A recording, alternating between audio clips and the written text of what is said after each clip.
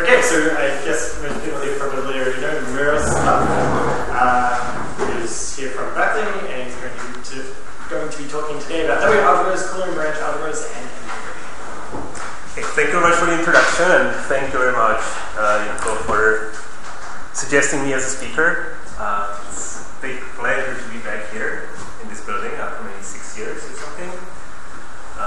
It's really an honor to speak at this seminar, since I remember back then I used to come here as a physics undergrad and not understanding almost anything during the math talks here. So it feels really good to be finally here and hopefully having something hopefully sensible to say. And let me start with a disclaimer. As I already mentioned, I'm a physicist, which means that I'm not going to be rigorous, so you shouldn't expect any rigor from me. And instead, what I'm going to tell you is some general picture that string theorists and M theorists have when they are talking about the subject called geometric representation theory, and tell you about some recent developments in the field. What I'm going to talk about will be mostly a review of work done by many authors throughout the past maybe 20 years. And especially towards the end of the talk, I'm going to talk also about some development that I've done with mostly Davide Bajotto, but also who's at Prague Institute, Tomáš Procházka, who's now in Munich, but coming back to Prague in December, so hopefully you guys are going to interact with him. He's a cool guy. Jan Svedlman from Kansas State University, and Yang and Fang Zhao, who are actually in Melbourne right now, professors. So. Okay, so let me start right away with a very sketchy overview of some elements of M theory.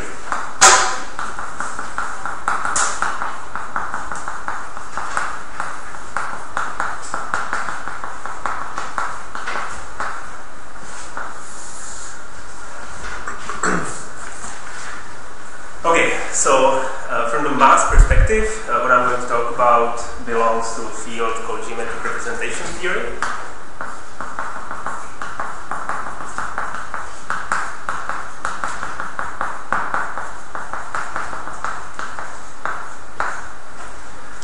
There is a field that constructs various representations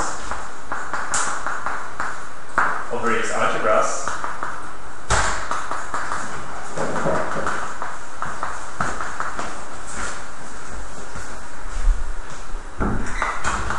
By studying action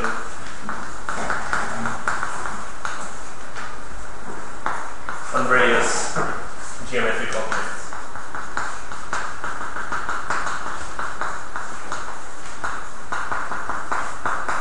It's a pretty active field these days, and we are going to see some examples. I'm going to mention some examples of what I mean by that later on.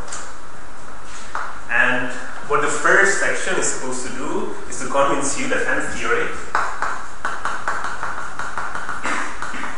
though not very well defined, is a great framework for addressing many of the geometric representation theory questions.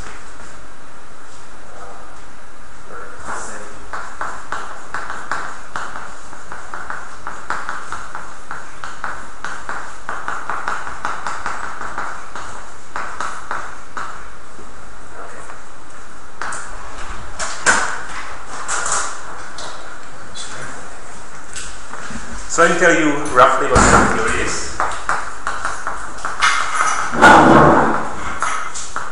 So M theory is an 11-dimensional theory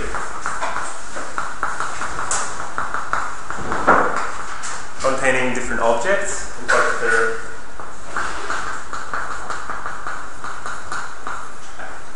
objects that physicists call M2 brains.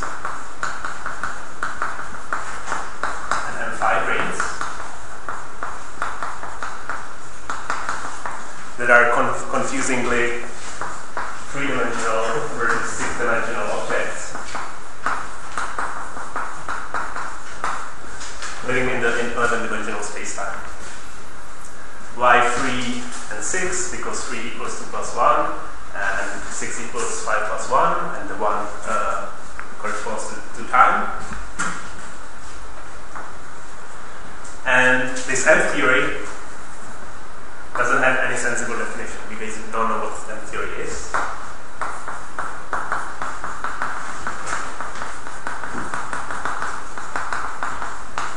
But we do have strong hints that there should that such a theory exists, and the hints come from studying various aspects of the theory in different limits that are mutually satisfying very complicated or very non-trivial consistency conditions.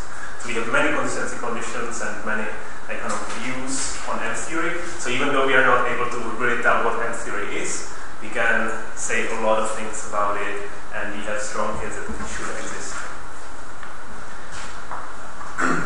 And what we are going to use this M theory for is to actually deduce something about math. In particular, there are two constructions how to obtain from M theory a quantum field theory.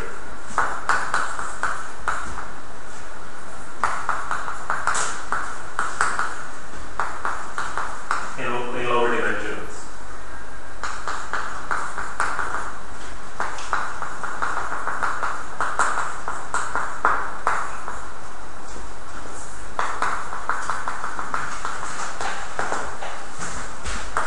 The first one is called, like this, is compactification.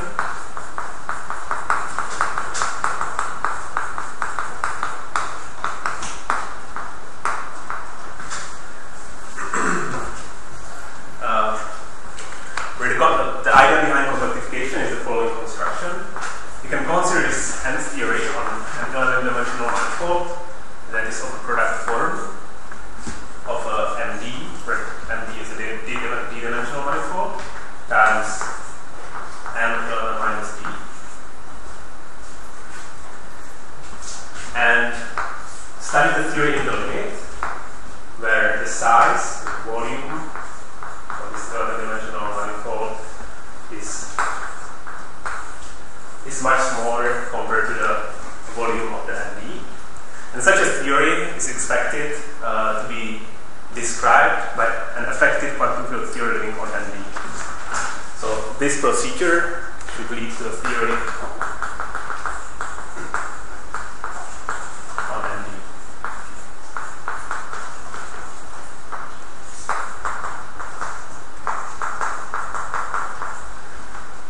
So this is one way how to construct lower dimensional theories from higher dimensional theories. This can be made very precise in some cases, in some QFTs, but it's also expected that this is going to lead to consistent theory, starting from this M theory we don't know. Another way how to produce lower dimensional theory is to study low energy dynamics of these M2 and M5 rings, living on a free manifold M3 and M6. Again, there's an expectation that these lead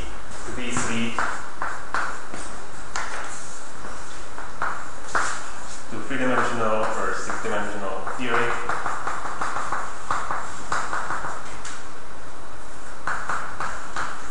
And these free manifolds and six manifolds. Okay, so this is kind of like hand waving. We're soon going to compute out more and more. So you mean like you study like you have like three-dimensional worksheet or something, and you study maps to this 11-dimensional space? Is it what you mean? Exactly. And very often, if you are interested only on small fluctuations, so you can write down, for example, action, like the number of kind of action for minimal volume. But if you care only about small fluctuations, this can be actually expanded in like some small parameters and lead to an effective description in terms of ordinary QFT. So you get an effective description in terms of QFT, but that's the idea basically. So the one volume QFT that we have, like if you just write down this thing, why does it have to be low energy? Is it because we can't? We don't care about the large excitations, and the large excitations you plug into reaction are just too large. So that's kind of the reason. But everything what I'm saying now is very, very hand-wavy. It couldn't be it could barely be hand-wavy more. Because I'm not telling you anything, I'm not telling you what M theory is, I'm not telling you what M5 brains is and M2 brains are. There's no word volumes theory, there's basically nothing. But we still do believe that these objects exist because of various compactification, because we can make sense of compactifications and really see the hints of the higher dimensional geometry coming from studying those things that are expected to be reproduced from these two constructions. So what you just said, and I kind of agreed, is also again just kind of a motivation idea. Okay, so these two constructions are expected to lead to well-defined or better defined lower dimensional PFTs. And they're slightly better definition. They're slightly better defined.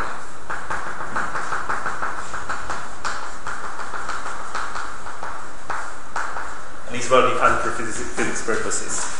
And is it possible to compare the things you get from compactification with the low energy dynamics? Like sometimes, yeah. So that's actually a good point. Sometimes you can construct the same theory in different ways. Either as a theory living on stacks on these brains, or on stack of brains, and from compactification on some and minus d. These two are usually related. These two are usually related by a duality of M theories. M theory contains, or string theory contains various dualities, S duality and T duality that I don't have time to talk about, that often relate configurations of brains and configurations of compactification. And this comparison that you're just mentioning leads to very non-trivial checks of these dualities of string theory and M theory. so whenever happens that some things could be in both ways produced, it's subtle, or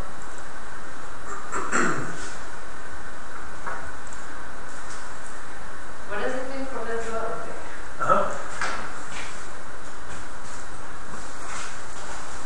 So I would have to study. I would have to tell you what string theories are and how to compactify M theory and these kind of things. Tell you what the duality is, and I would have to also tell you what are the brains in various string theories and what are the dualities between them. And just what I'm just telling you that there is a system of dualities that relate various string theories and M theories among each other with different configurations of brains, and you can just take two dual objects. But no, I mean, I don't want to go much to details, but you can get two differently looking theories coming from different string theories or M theories in the presence of different brains or possible geometries, and study the two QFTs that you get from one and the other ones. And sometimes the QFTs just turn out to be exactly the same, and sometimes they are the same up to, like they for example contain some subsectors of the observable that are the same, but their infrared dynamics, high energy dynamics is the same. And you can compare those, and this leads to dualities between QFTs. So sometimes you can compare these two constructions. They are generally different, but sometimes you can compare them. And if you can compare them, they are usually, the reason is that they are somehow related by some duality in string theory or M theory.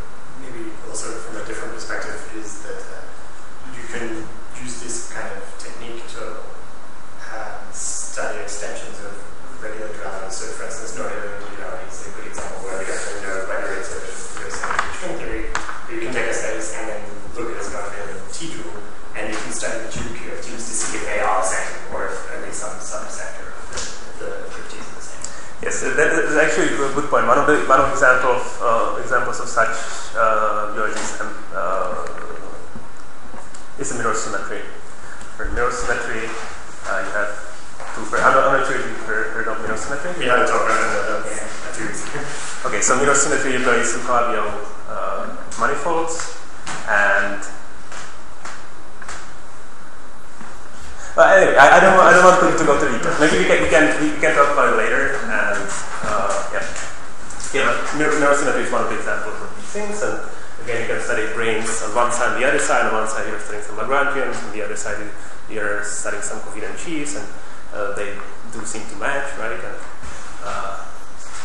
you can describe everything from the physics perspective by studying some logarithmic dynamics of these Lagrangian brains, or the brains supporting these associated these coherent sheaves.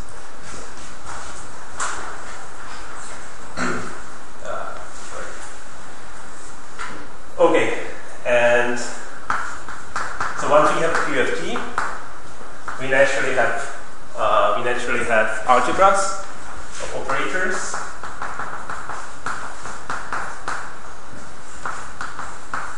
Acting on some Hilbert space.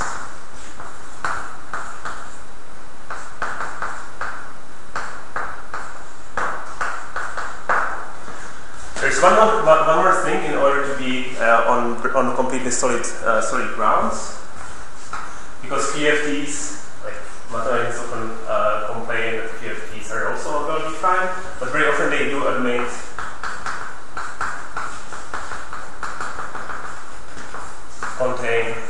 they do contain subsectors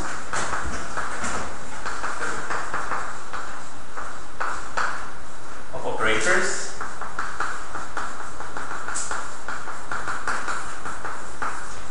that do admit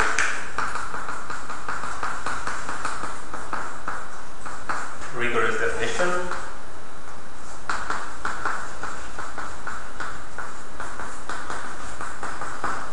and captures some topological or holomorphic sectors of the theory.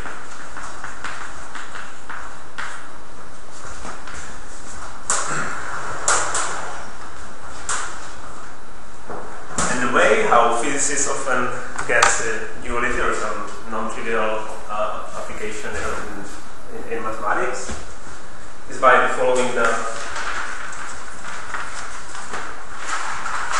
starting from a given geometry.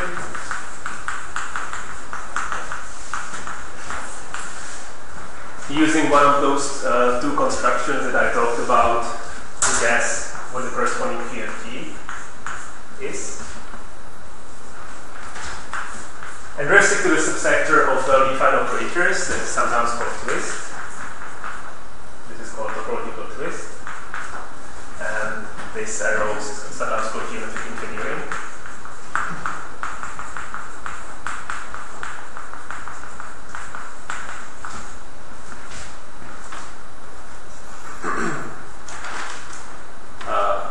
To get some to get some algebras. And their modules and stuff.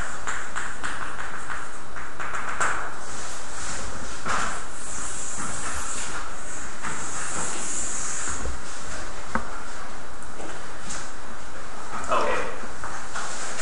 And by following this chain, it actually turns out that very often and theory observations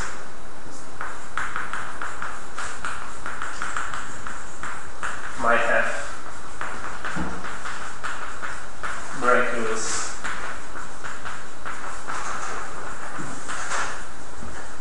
implications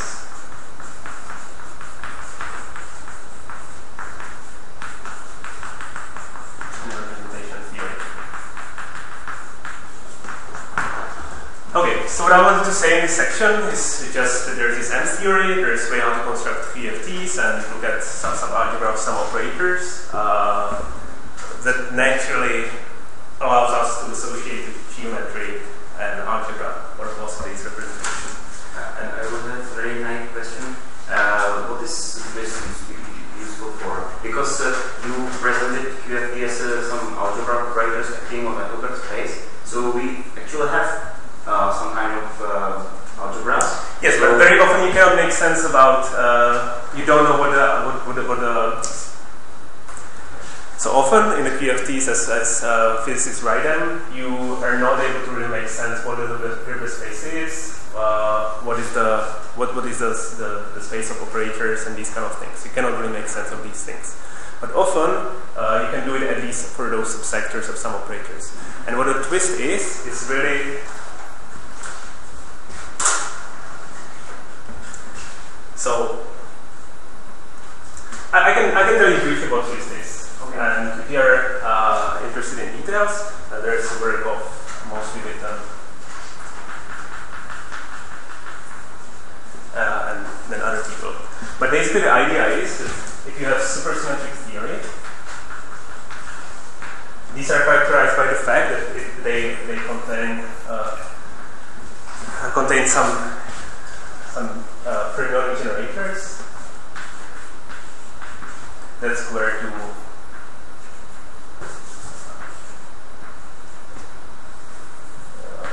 generators of the time translation of the time or space translations.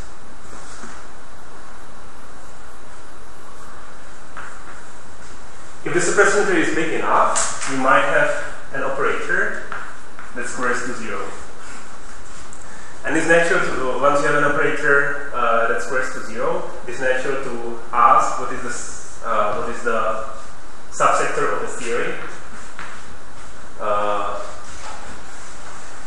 that lives in the cohomology of the operator.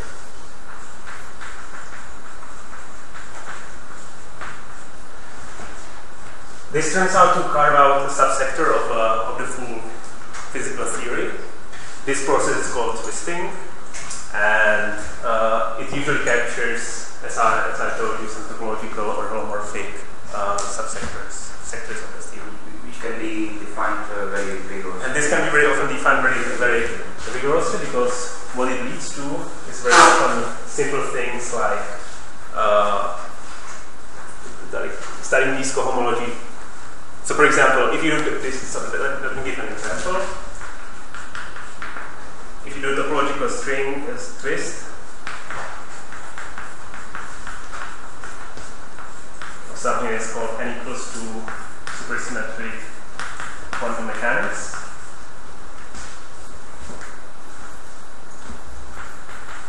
this target M. So this quantum mechanics of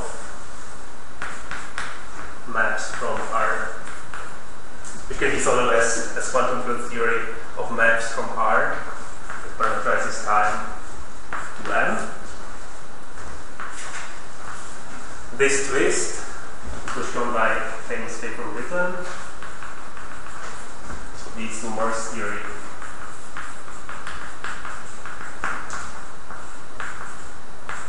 On M. This, for example. So the twist doesn't have anything to do with what else theorem by multiplied by line bundles. Well, yes. Yeah. Well, it doesn't. Well, it often does, but I again don't want to go to the details. But yes, yes. Because sometimes you have to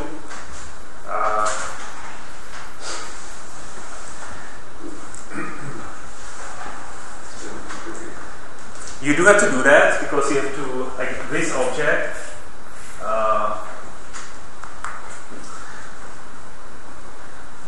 you have to multiply some of the fields by some bundles in order some of the fields to become scalars and some of the vectors and these kind of things in such a way that you get the correct holomorphic and or topological sectors as you want. But I don't want to go to the details again. Yes. But the problem is that originally you don't have to have a differential. If you want to have a differential, you need to address something which is like a scalar, like yes, something like a exactly. differential. Yeah, that's right. Yeah, so this guy is not this guy is not a scalar at the beginning. It is something that is spinor, and you want to somehow twist it in order to get the scalar from spinor. So yeah, there are these. Yeah. Oh, that's right.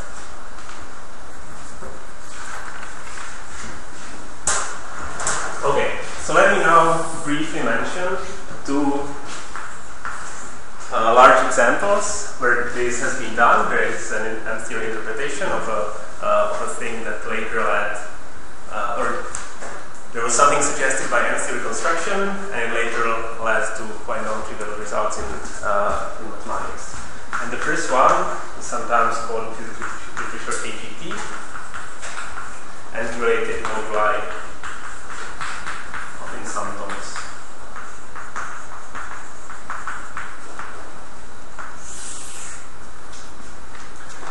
Okay, so the physics enters geometric representation theory roughly by the work of Aldai, Naoto,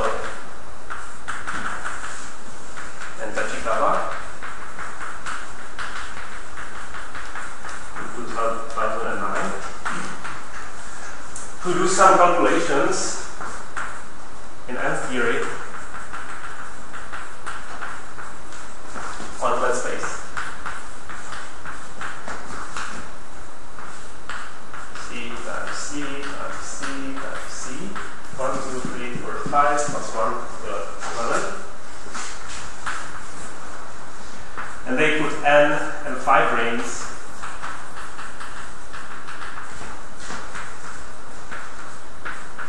in the following C's. They're 6-dimensional, right? What is the simple setup that you can think of? Unfortunately, the calculation they do, they need to integrate over some moduli spaces. The moduli space is non-compact, and they have to compactify it somehow. They do it by introducing equivariance. Do you have some shift, like some breaking? Because otherwise, why don't put all the x's in the first three complex? Why you put them so strangely? Why is these combinatorial? What do you mean strangely?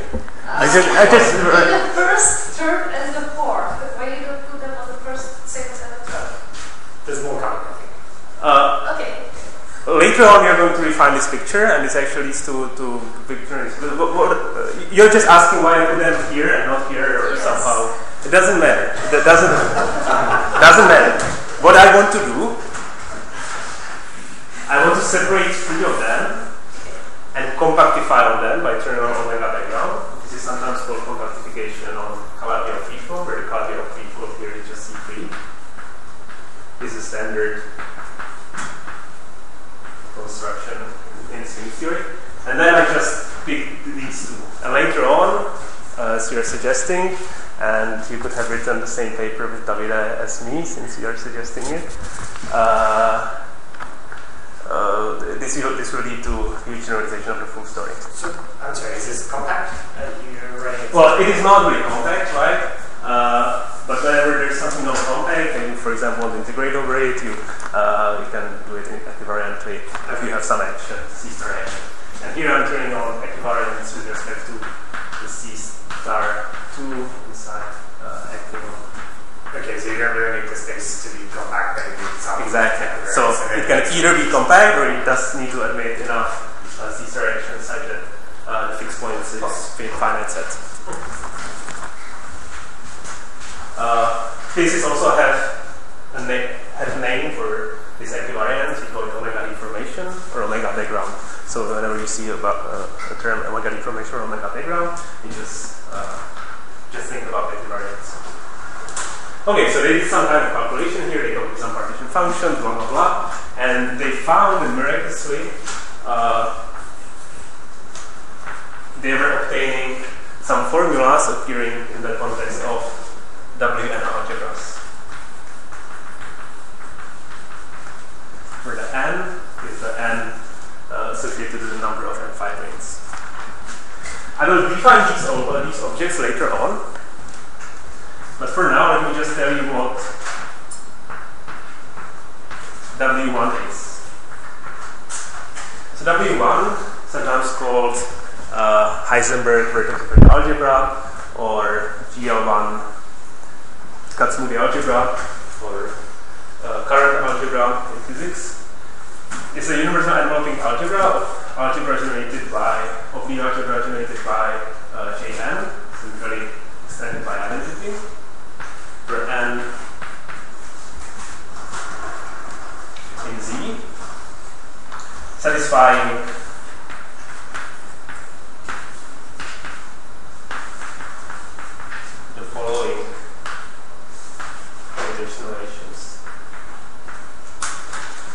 The non-commutativity, as you can see, is controlled by the deformation parameters here. So it's not sort of like Miroslav. It's exactly. It's fine.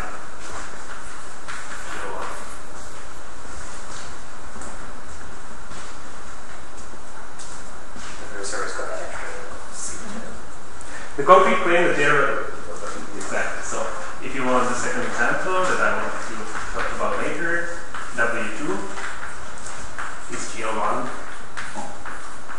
times Miroslav. Again, remember, when I talk about these guys, I always mean the universal developing algebra. So this is what is it? Epsilon. Well, these are just parameters, and these are the equivalent parameters epsilon associated with the These are from variables, that's right. And I'll think of them as polynomials related to. You can think about them as polynomials. As polynomials. Yes, as a commutativity. Yes. That's right.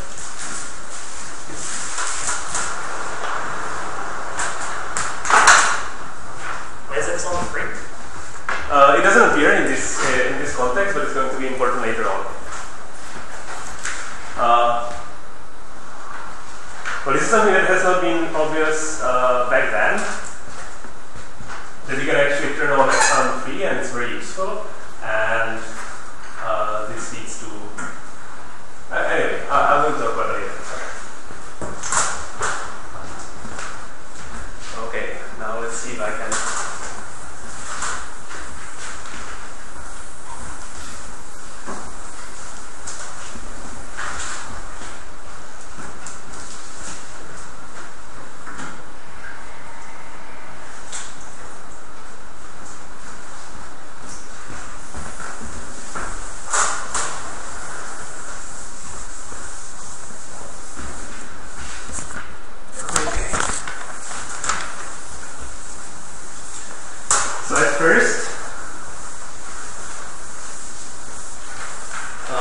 This appearance of W and algebras was kind of surprising, but a couple of years later, mathematicians explain it, I think, pretty nice way.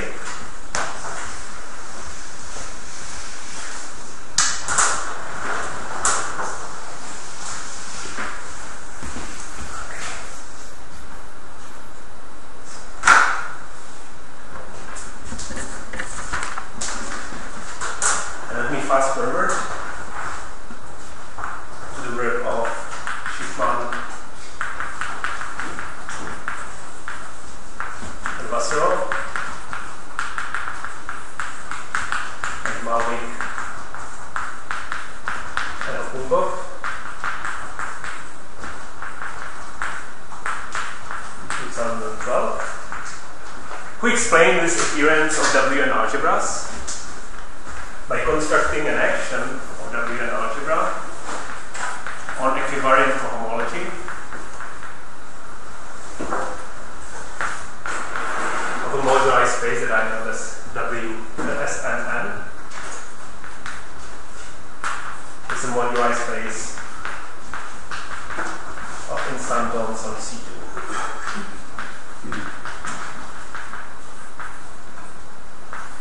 Unfortunately, I don't have time to decodify this statement properly, but let me at least add remarks by telling you what M1 is. It's just the Hilbert scheme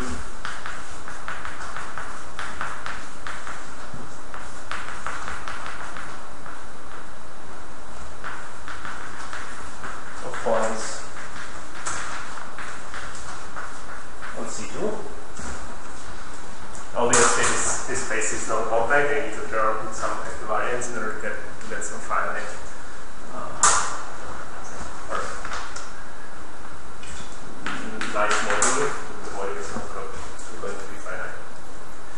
Anyway. And MN has also geometric definition in terms of rank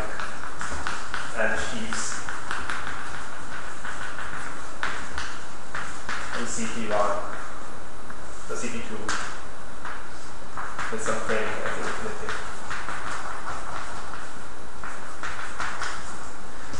And it has also well-known radiation construction in terms of representations of the radiation quiver. This framing of rank n, this means it's the n.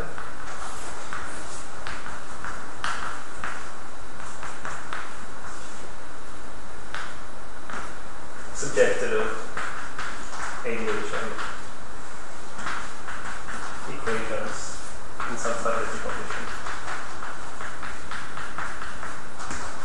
So this is just mathematical description of object that physicists called moduli space of instantons, and these people have shown that there exists an actual action of Boolean algebras on this space. So this is one well-known example that kind of originated, or the idea originated from some considerations here in M theory, and led to this nice construction in mathematics. Let me now tell you about another one, slightly newer, and surprisingly even simpler, or in a sense. They're these two so-called Coulomb branch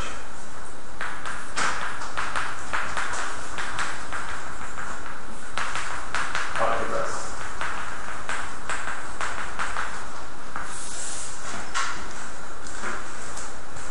So this started again with the work of physicists, namely Bullimore, Dimofte, Dato, in 2012, and was later formalized by mathematicians, namely Braverman,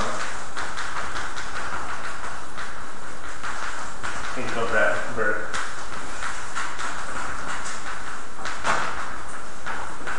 and Nakajima in 2016, who constructed associative algebras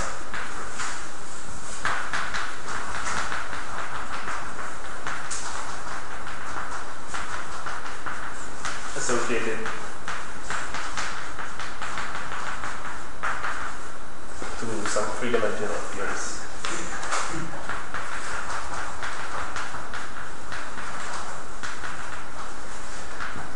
They did it by defining an algebra structure on another moduli space.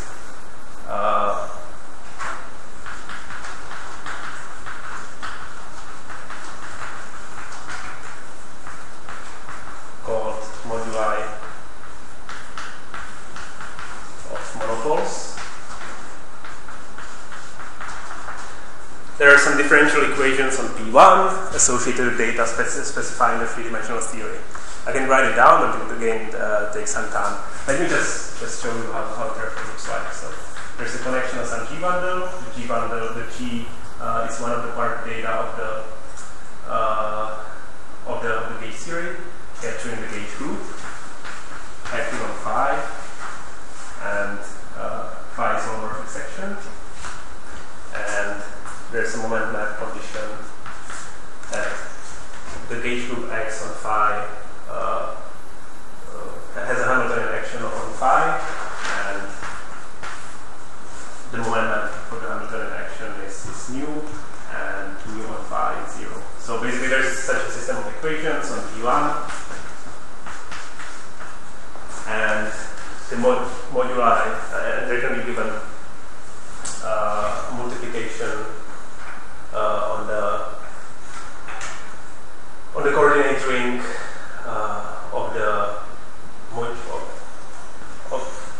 moduli solutions of these equations. But let me again not go to the details, and rather tell you that Kodera and Nakajima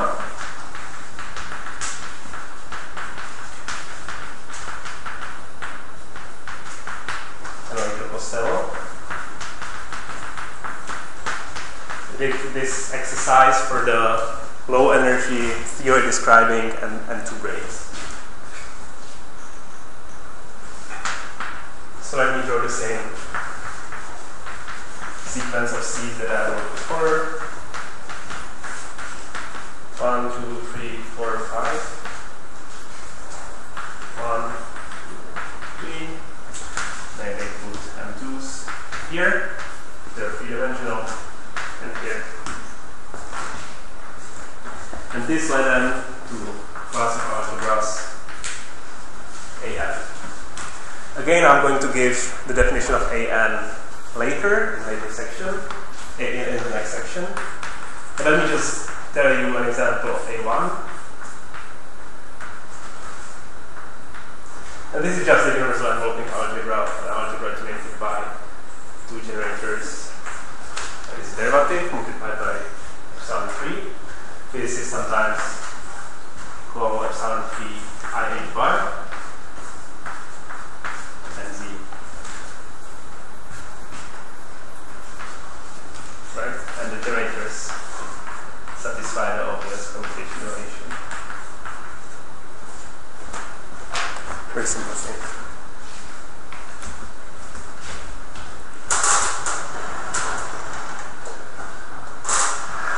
Okay, so there seem to be two kinds of algebras, WN algebras and AN algebras, that appear from very similar M-series code. One coming from some consideration of M5 brains and one coming from M2 brains. The question is whether there is some connection between them, since we can put both M5 brains and M2 brains to this web space at the same time. And whether there are some further generalizations suggested by Pavel. And that's what I'm going to talk about in the rest of the talk.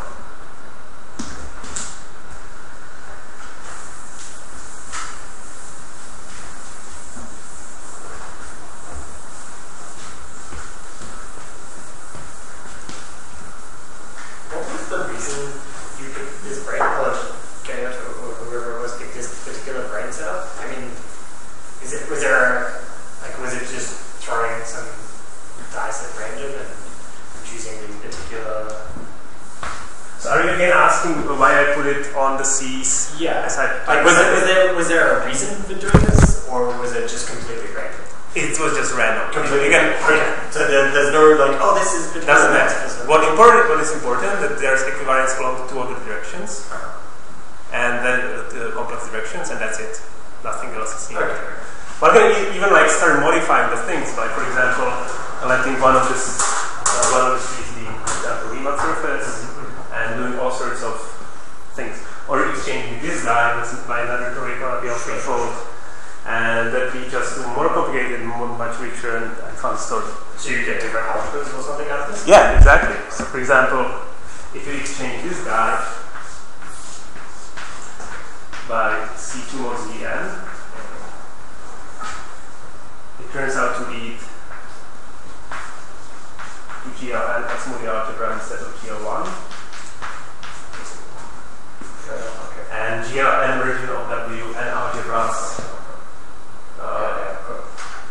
And you can start playing around, you can consider more complicated things and have a lot of fun. So what I picked is really just the simple things, and the special choices that I made are just random.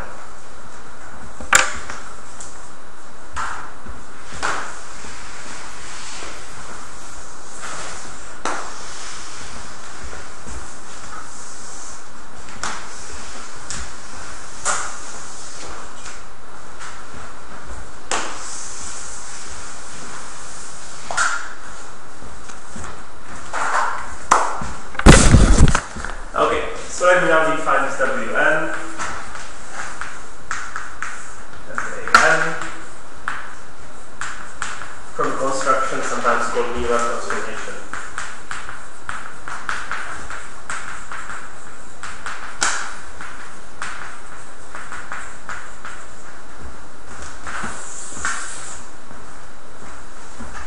So for that, let me introduce the following object called Mira operator.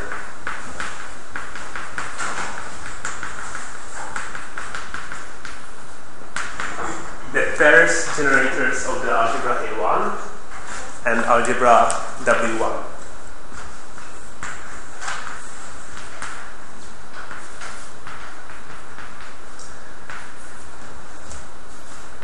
What I just said is not completely right, because I have also included the negative powers of z, but let me not talk about this issue at this point. It would require, maybe I can comment on it later. And let me consider the following calculation, sometimes called Miroslav transformation.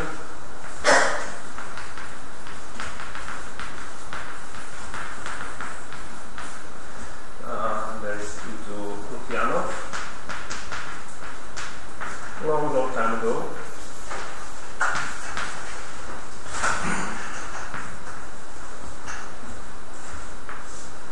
And let me take two such operators for different GL1 Katsumuri algebras and multiply them together.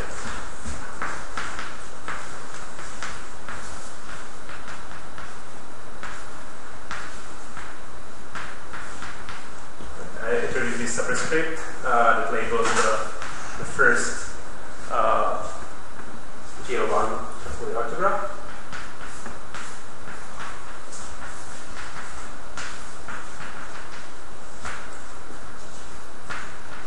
And here is the other one. Okay. I just took two of them, two different Katsumuri algebras, the same A1 algebra, multiply them together.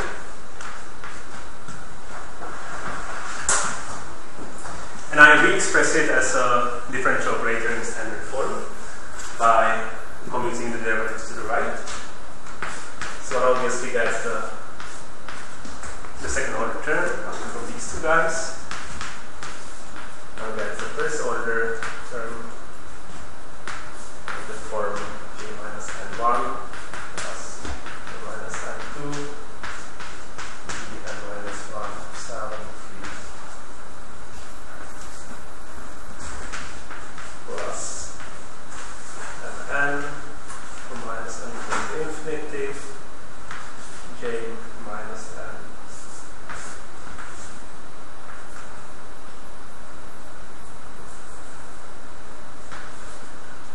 minus M J minus N plus M plus sum N from minus infinity to infinity epsilon 3 M minus 1 J minus N2 is 1 here, it's 2 here, and everything is multiplied by Z N minus 2. Right, so this term comes from combination of these two guys, the two sums, and this term comes from commuting the derivative with this term. Right? It breaks down N minus 1 and reduces the power of Z. And what we get as coefficients in front of the derivatives are modes of some operator variable as U1 minus N and U2 minus N. And it turns out that these guys, U1N and U2N, generate subalgebra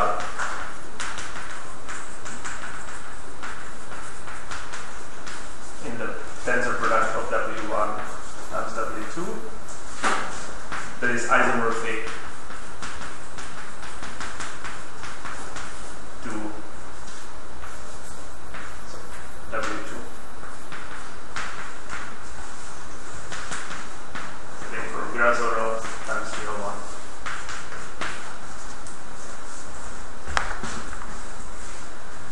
Okay, and it's also obvious how to generalize this construction for Wn. What's the C? Okay.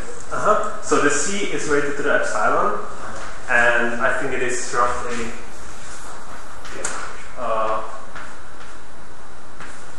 I'm not sure if I made the signs right, but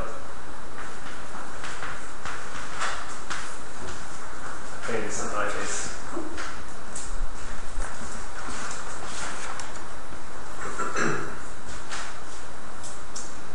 Okay.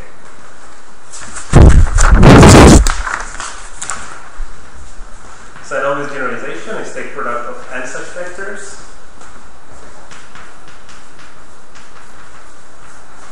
Do the calculation. This is going to lead to some coefficients in front of the different derivative terms, and this gives rise to the algebra Wn. Okay, so this is an old construction. Let me do basically the same thing, just slightly differently, and give a realization of the A n algebras.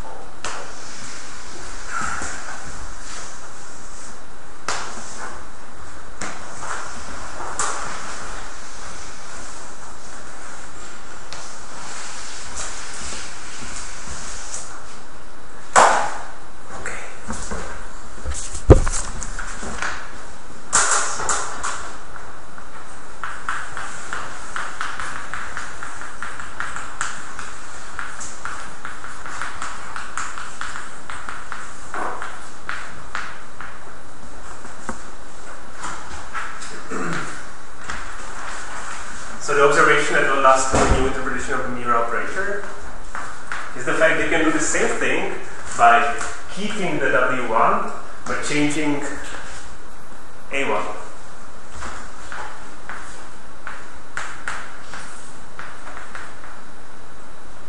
So infinity J minus N Z1 is 1.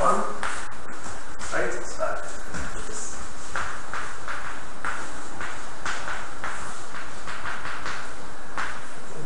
J minus Z2 and minus 1.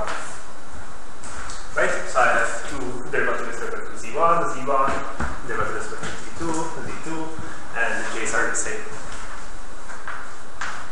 And I do the same kind of same calculation. I get again the two derivative terms. Then I get the following term.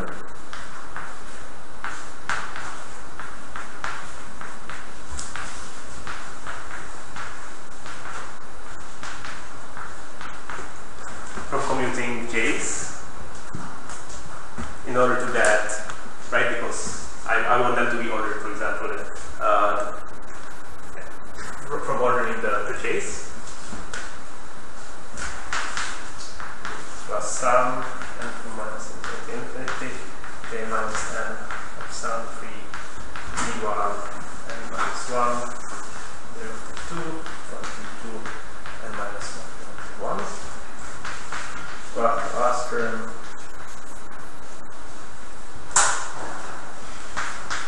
Z1n, Z2n, or Z2n, Z1n, Jn, Jn. Okay, furthermore, finding the commutator is epsilon 1 and epsilon 2 times n.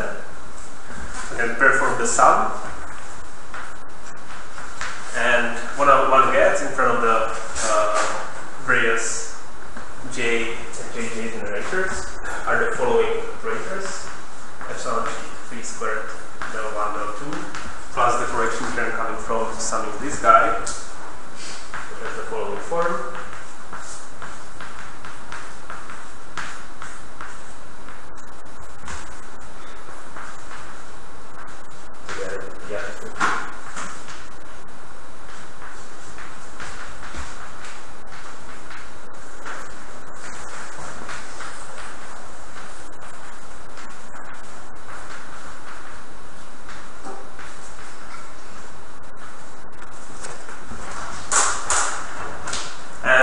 turns out that these guys exactly form a so-called local realization.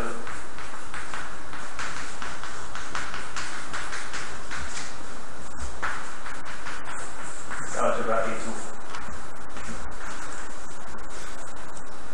And generally, a neural vector is again leads to AN.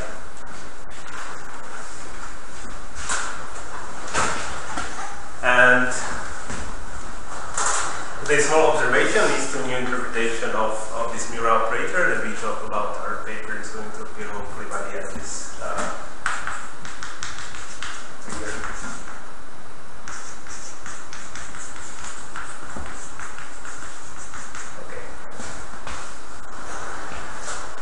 Okay, and in the last couple of maybe 5 minutes, let me talk about the Ladas generalization.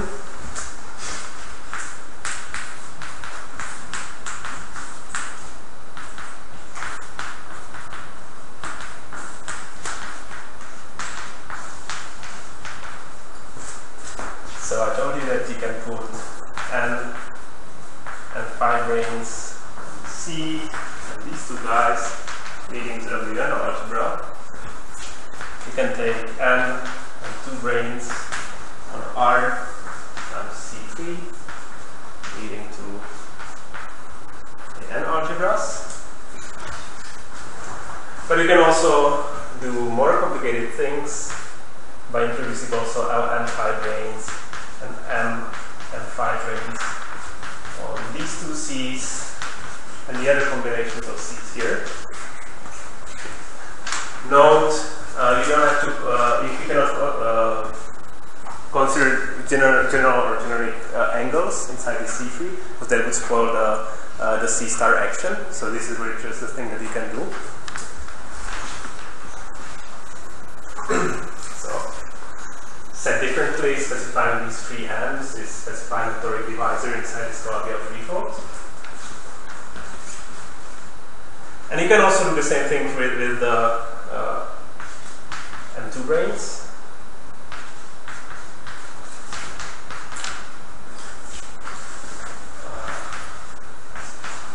By again doing all the other possible things.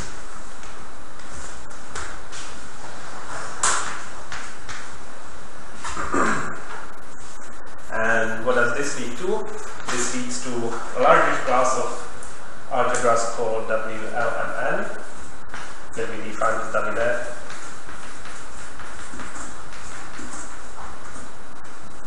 In 2017. The last one is the same as the second one. It's a generalization. Is it? Oh yeah, you're right.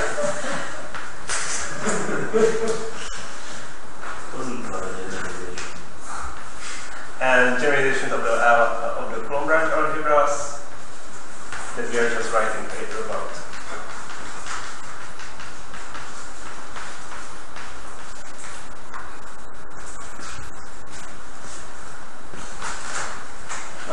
Okay, and finally,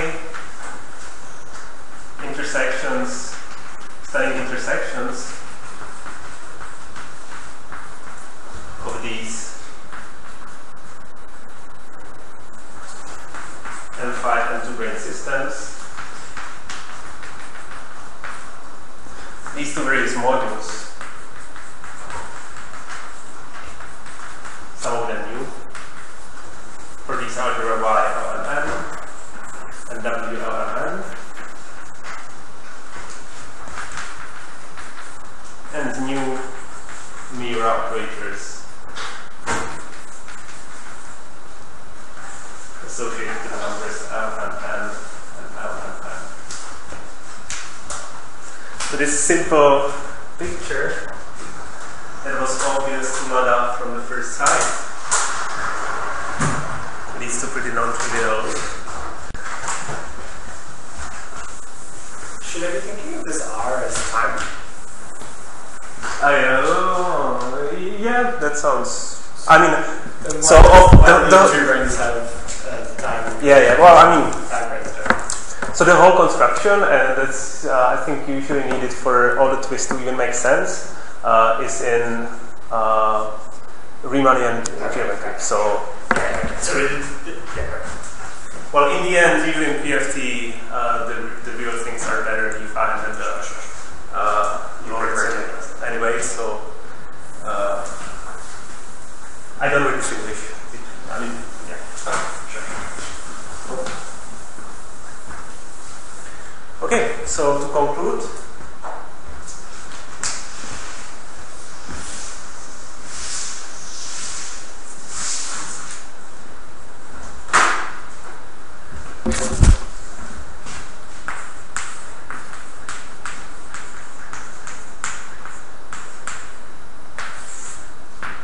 And just finish with the slogan that physics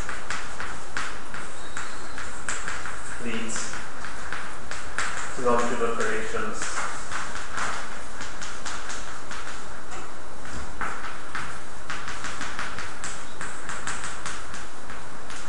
In geometric representations here. Then what we have done today, that introduced, it suggested an existence of algebras that indeed can be defined, ALMN, WLMN, associated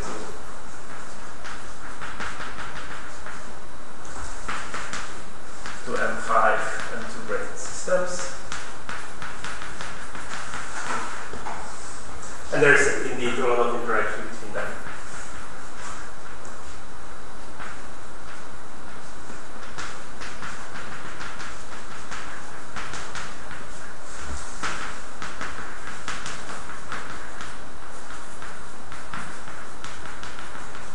We have seen from the mirror operators, but also we could see a lot of interaction between these systems when we consider the modules that I don't have time to talk about. So, thank you very much.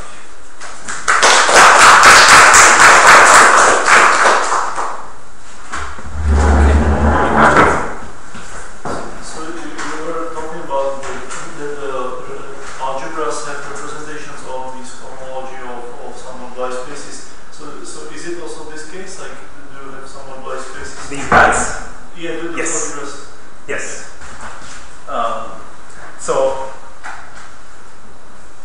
I'm not sure about this one. This one has not been defined yet, unless two of them are vanishing. So, I think it's kind of currently open problem. But also, these algebras are very new. It's just, we are just writing about them, but the generic things are not known. So, it's not surprising that there's no such action. For these guys, there does exist. So, remember that the standard AGT story is about the action of Wn on the equivalent homology of the moduli space of some representations of the following fluid. So let me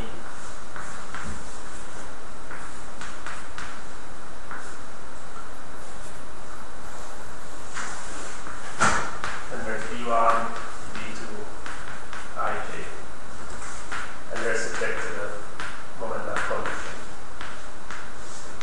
Ij plus stability.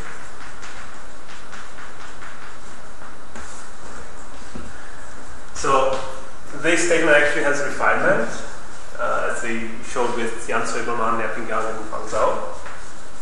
And there's an action of W, L, and N on an equivalent homology of moduli space of representations the following flavor.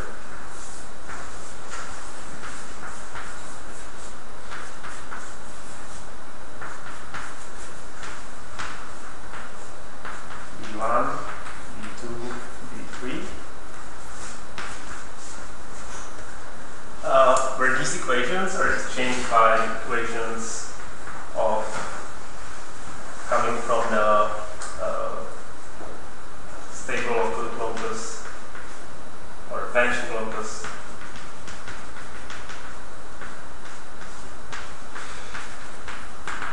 of potential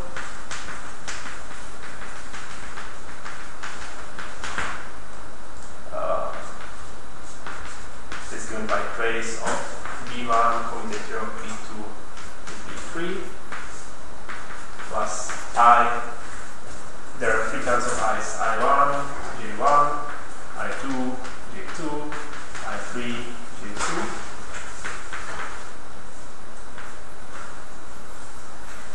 And you can write the following thing.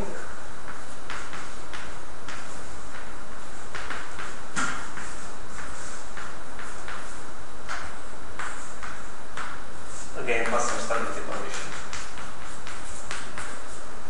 There is a modular space. And to tell you that this modular space is actually something very natural.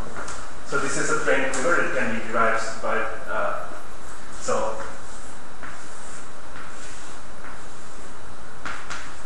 this quiver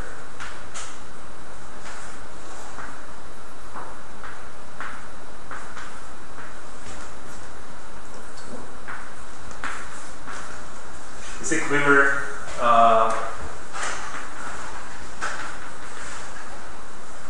that generates the derived category of coherent sheaves on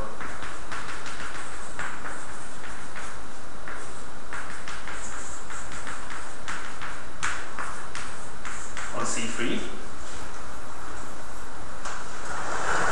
where the C3 represents these kind of things. And these framings can be deduced by some X calculation, X rule calculation.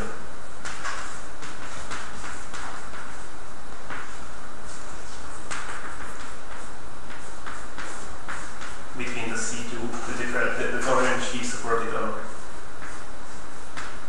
the various C2s inside C3, and the skyscraper sheaves at the origin. So basically there is a geometric derivation of this guy. And this thing, this potential, is a potential that captures relations in the derived category. So this is really related to geometry of this. Yes, very close related. This is a story that I didn't have much time to talk about, because it would take a lot of time, and I decided to talk more about the algebra. But that's right. All those things should be really very close related to the geometry. So is it possible? I mean, I don't really get this equivalent stuff you were talking about. If you can I take, for example, like a torus instead of this C3, like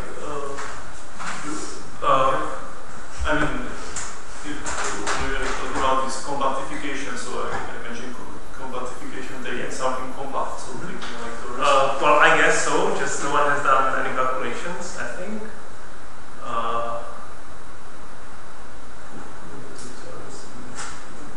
Maybe. Yeah, sure. Well, for sure, just no one has done the calculation, and I don't know how hard is it. Okay. But go ahead.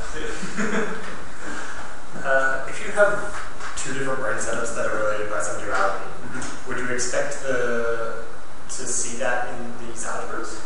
Right? So yes, there are algebras associated with each of these brain setups. What's the statement then? Like, so then usually it leads to different realization. I can tell you an example that gives slightly different realization.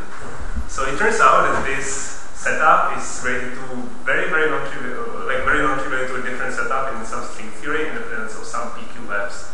The system of brains is much more complicated. Basically, what you have a system of different brains that form some kind of web, and there's some extra brains from different corners, and then you can ask what is the low energy limit of this system. This is actually the question that we asked first in 2017, before it became apparent that it should be related to this kind of setup. It's literally like very different theory. And what kind of gauge theory configuration, or what kind of gauge theory question it leads to is a calculation on R2 times C in the presence of these kind of defects that join like a different gauge series of gauge group UL, UM, and UM. at the different corners. Then you can ask what is the algebra of some preserved operators during some cohomology of some Q in the supersymmetric configuration. It's a completely different story. Completely, there's no, like if you didn't know that there's this duality, you would never guess that these two might be related. And this indeed leads to very different definition of the algebras in terms of some quantum Hamiltonian reductions. Like for example, this W01, 1, 2 can be defined as a coset of GL2 over GL1. And at first sight, it's not clear why this algebra is defined from this very dual, very different looking perspective that we know is dual from the M-theory configurations, but not constructions, but not otherwise. Why this algebra should be the same as the one that you produce from the mirror transformation, and it turns out to be the case. So was this learned by mathematicians before? No. Or this is No.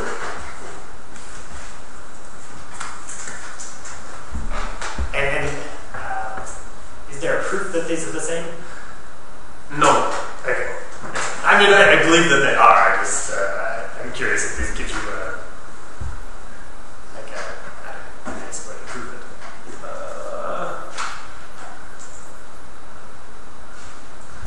To the figure that a mathematician would accept, let's say. There are some loopholes. There's a recent paper, maybe from 1 month ago, where they did some kind of progress, but I don't think it's still clear enough. So I would say it still needs a better understanding.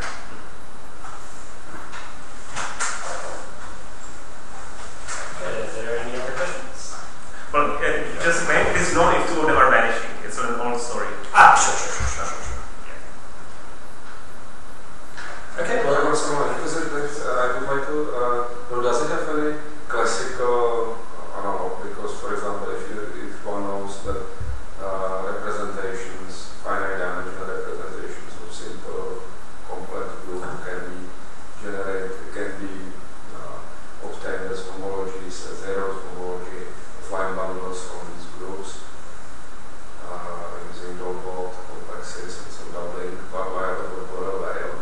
So there is opposite of this in some sense, that they have fear of singularities, fear of dividing, because it must be closed, we must have homomorphic sections, and we must divide them by space which is closed in the homomorphic sections in order to obtain Hausdorff space, at least. So it's very regular on one side, and it's geometric generating, then it is generalized for non-compact groups, not for line bundles, but for finite dimensional line bundles. So this Borel veil has many ramifications. Until now, it is unknown how to characterize the cohomologies for non-compact groups. For non-compact groups, also for the James Smith values in finite dimensional representations. So for finite dimensional bundles. Okay. Because the space of the images of the doorbots can be actually non-closed. So the cohomology doesn't have any sense, and one must go to L2 cohomology to make closures, and then it doesn't fit in some other picture which I don't understand.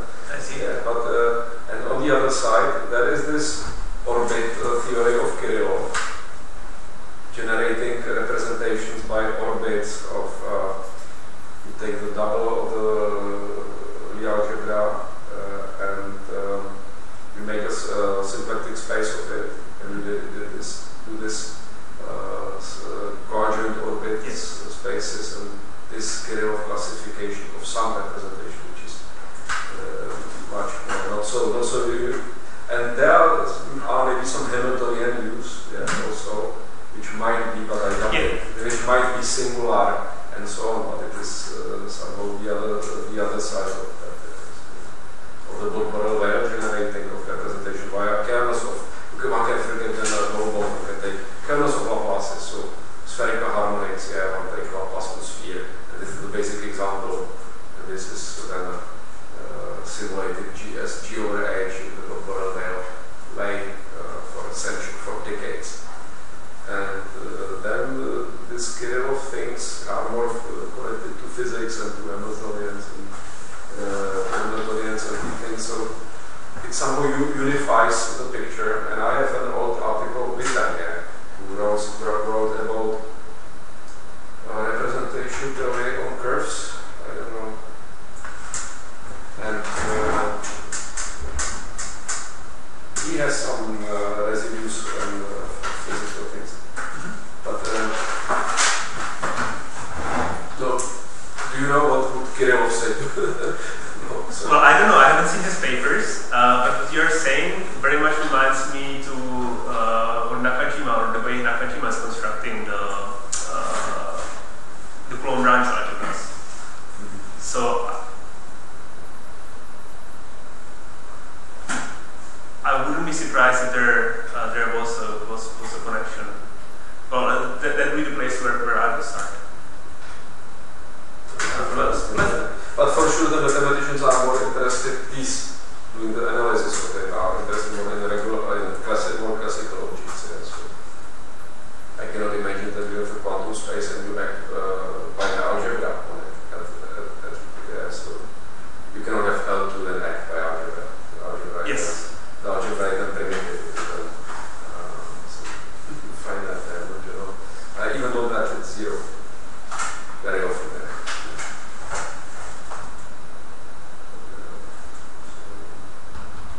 Okay, so let's save more questions for the bar, because as usual we will be going for a drink. Let's thank the speaker.